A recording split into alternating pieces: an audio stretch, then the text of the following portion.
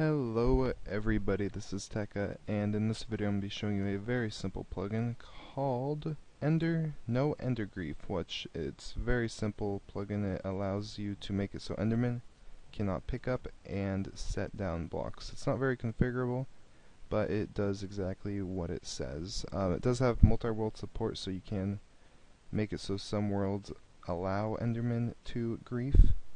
But overall, it is a extremely simple, down to the point plugin. It's very lightweight. Somewhere on here it says it's coded in 40 lines, 40 lines-ish. I'm not sure if that's exactly true.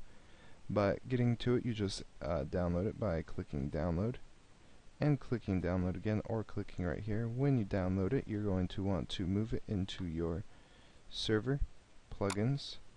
Just move it right in there, and then you're going to want to run your server. Wait for your server to fully start up, and then somewhere in here it should say it has been enabled. So let's go through here and NoEnderGrief version, the version enabled, so you know it works. So we can then stop the plugin, stop your server, go to plugins, and it created a folder where a config is. There's nothing currently in this config other than the exempted worlds option.